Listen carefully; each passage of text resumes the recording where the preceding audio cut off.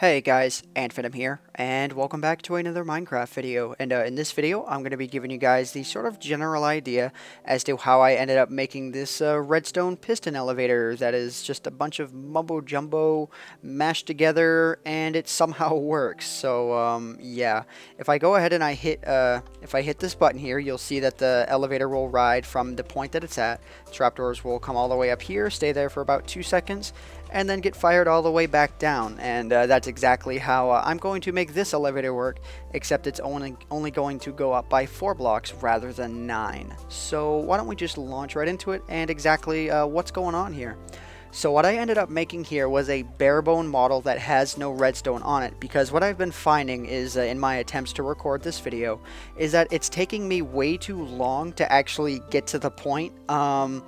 And because I'm actually building the entire thing out. So I built the entire thing to begin with, and as I place the redstone along, you guys will get an idea as to exactly why everything is where it is. So like I said, essentially what's going to happen here is, since this is the ground floor, this is where the floor is going to be, and I have the button right here.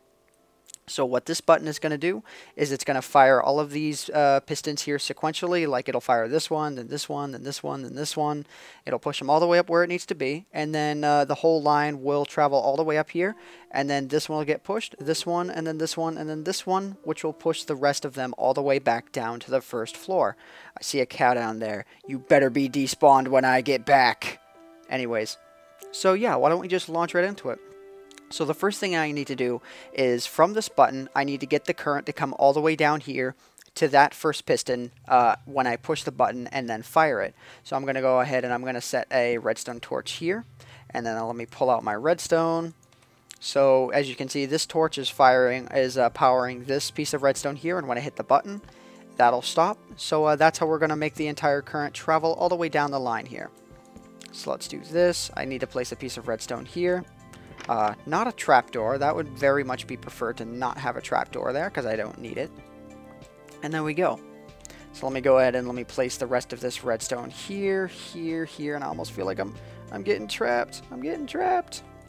Alright, but there we go. So when I hit the button, you'll hear this first piston fire, because the current travels all the way down this way through a series of redstone torches, and then it'll power this line and then fire off that piston. And there we go. So it ended up firing it off just the way that I wanted. So the whole point of this whole zigzag pattern was to get the entire thing to fire, like I said, in sequential order.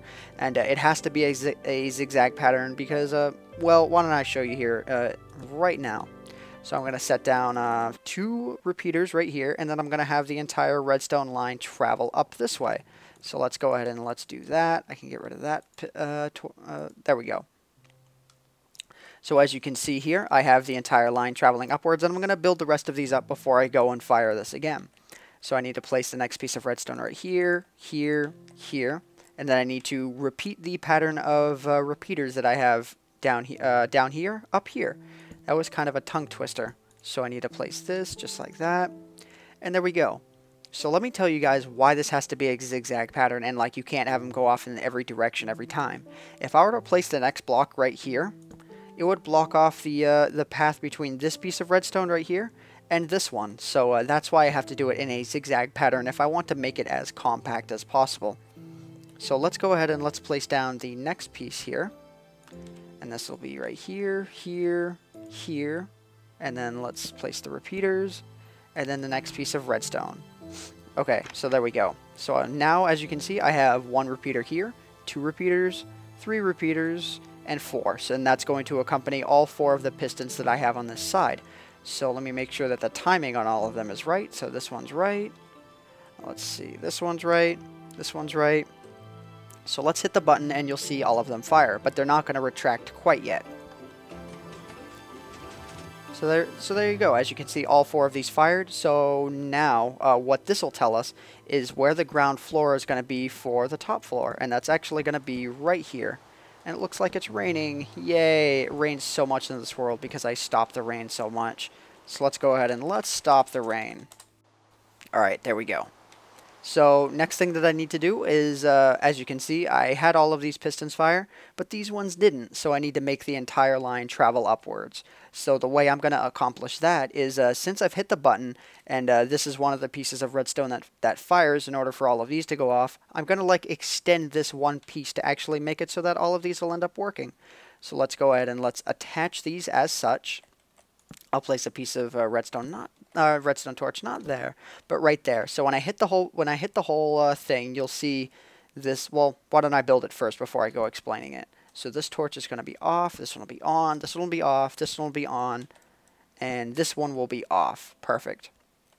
So let me place down that right there. I think I did that right. No, not quite. Now I've done it right. That's what I needed it to do. Okay, so when I hit the button down here, you're going to see the entire redstone line fire, and then you're going to see all of these torches switch into the opposite position. So like note the bottom one here is on and the one above it is off, etc, etc. So let's go ahead and let's hit the button down here. And as you can see, all of these ended up flipping. It looks like, man, I just have to type in all sorts of commands today. Alright, so the entire line went all the way up here. So now I'm going to take this piece of redstone here. I'm going to place that right there and then start the line going downwards. So what I need to happen this time is when I have this here, this one repeater will fire off this piston, and I need the line to travel downwards this time. So it needs to go out from this piston to this piston to this piston to this piston in the same sort of sequential order. So I need to place these repeaters in the opposite direction this time. So and then I just need it to spiral downwards, which works just fine. So I have these here. I'm going to place this repeater right here, this one here with one tick, and then I'll make the entire line move downwards again. So just repeat the process, rinse and repeat, and you will soon have a working elevator. But not if you have the repeater in that direction like I just had it. So let's place this here, and then continue the line downwards. So there you go. As you can see, well, we have built the entire thing out. I don't actually have any use for these 2 blocks right here because there's no more line to actually go down. So I can just go ahead and get rid of these. Now, when I hit the button down here, you're going to find something is kind of wrong with this machine. And tell me if you guys think you know what's wrong with it when I hit the button.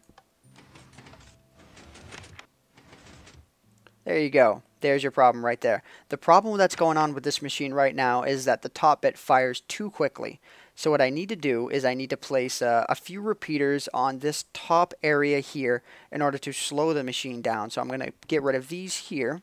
And I'm going to go ahead and I'm going to place this right here, and then I'm going to extend the line out a bit so that the entire thing will fire much more properly. So I'll place a few pieces right here, and I'll get rid of this because I'm anal about things being really neat.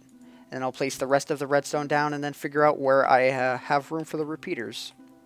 Alright, so I think I can fit one right here. I think I'm only going to need about 5. Perfect, and it looks nice and neat as well. So let's go ahead and let's hit this one more time, and then you'll see the entire thing work properly. Where's the button? It's down here. And there we go, and as you can see, all 4 of these fired. Now, you guys might be wondering why exactly it went wrong the first time, and that's because a few of these pistons were actually still extended, and pistons cannot push other extended pistons, so that's why you need to time this in such a way so that all of these have retracted before the top ones fire. So I'll do that one more time. And then so that one retracts, it waits about a second, and then all of these fire at the same time. So if I go ahead and I type in fly here to turn it off, though I'm going to turn the sound down because you get some sort of annoying walking noise glitch with flying in that manner. But no matter, I'm going to go ahead and I'm going to hit the button here, and it will bring me up to the next floor. And there we go, and I walk off and I'm on the next floor, and the entire thing gets pushed back down to square one, where it can be used happily and merrily all over again. So that's pretty much it for this video, guys. That's pretty much everything that I wanted to cover. I wanted to make you guys clear on exactly how this ends up working. And if you want it to fire from the top side as well, you just have to make some really stupid, complicated device to actually get the entire line to go all the way downwards. I could probably actually make that right now if I improvise it. Let me see if I can. So I need to place a piece of redstone here. Let's go with, let's see, one right here. Let's see if this works. I'm not really sure if it's going to, but I think it will. Yep, this should actually work. So now I can place a button right here and have the entire thing work as well. There we go, and the elevator comes up, it waits a second, and then it goes all the way back downwards. And I'll turn the sound back on so you guys can hear that a little bit better. There we go. So I ended up making this like makeshift live here. So anyways, guys, I hope you guys have enjoyed this particular video, and I hope it's given you a better understanding of how the elevator works. I'm not going to be making videos like this often. I just wanted to make another part of this series to sort of give you guys an insight on how I end up thinking of things when I end up, you know, making redstone devices. You know, how the mental process ends up going, or the mental insanity in some cases. But anyways, guys, yeah, I hope you guys have enjoyed this particular video.